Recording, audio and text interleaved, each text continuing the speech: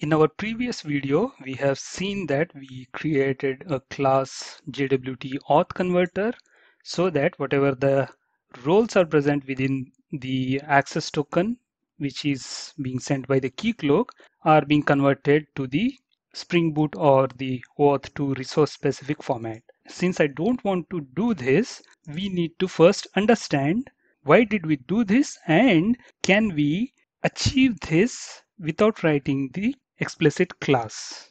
So to understand that, let's see what was required by the JWT authentication converter. The default JWT authentication converter was trying to read from the scope property, but our property here is ream access. Can we use this within the JWT's authentication converters? That is, instead of giving scope or SCP as the property from which the roles needs to be read, we can give this ream access. But the problem here is that the roles needs to be either separated with the space or should be a list of string. Although the object roles has the list of strings, but if we give this ream access, it is an object and hence this is not possible. So for this, what we need to do, we need to see if we can add another property within the access token which contains array of these roles. So that is one thing what we need to see. And the second thing is we do not want the roles to be prepended with this scope. If we achieve these two things, then everything should be well and good. Let's see if we can add another property within the access token which contains these array of roles. Let's go to the keycloak here in our client, and in the client scopes, this is our default client scope. You have already seen these kind of things which we did in our previous videos. I think we added the address within the access token. Similarly, we will configure this new mapper. We are not going to use the predefined mapper. Instead, we'll use this new mapper. And here, if you see, there is a mapper for user ream role. I'll select this and the name I want to give it is roles. And since it is not a string, but the array of string multi-valued should be true.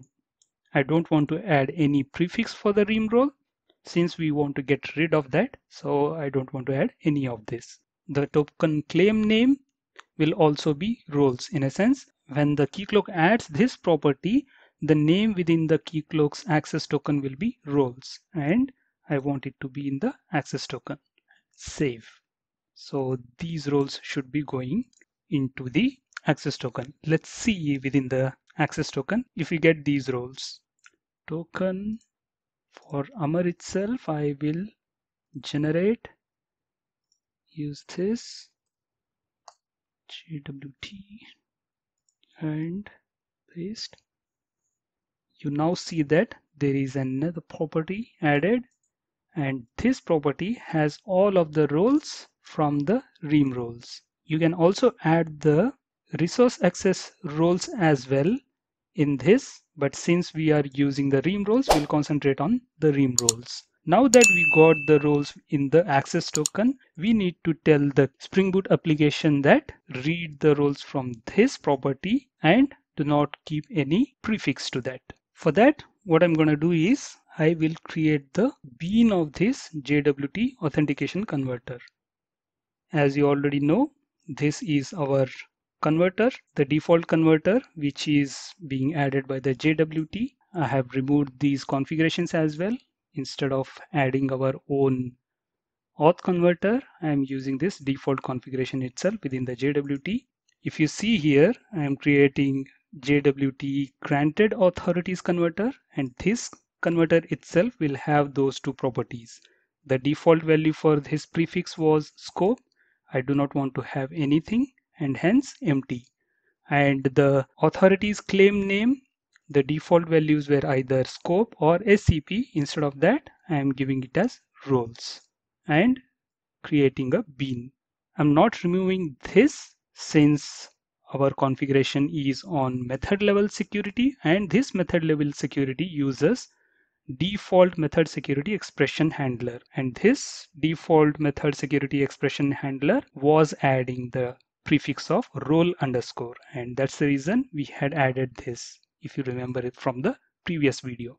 Now we have removed the dependency of creating the converter by ourselves, and instead we added the configurations both in the Spring Boot application as well as in the keycloak. Here we are using the Spring Boot 3. Let me start the server. Now that the server has started, so the token for Amar was already generated. Let me generate the token again, Amar, and I'm using this. So instead of the price of 170, I'm giving the price of 180. Change the token, and so the value for this item has been updated to 180. You can also see here. Now it's 180. And for the negative case, I'm going to get the token for Suresh. And so he doesn't have the access. The reason being the role owner needs to be present for the accessor. That was it for this video.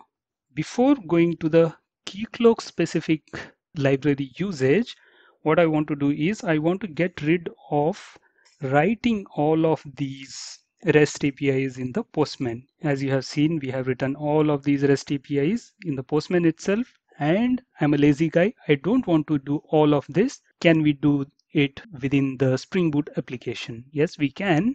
We can do this by using the library that is provided for Swagger UI. So that's it for this video. Thanks for watching.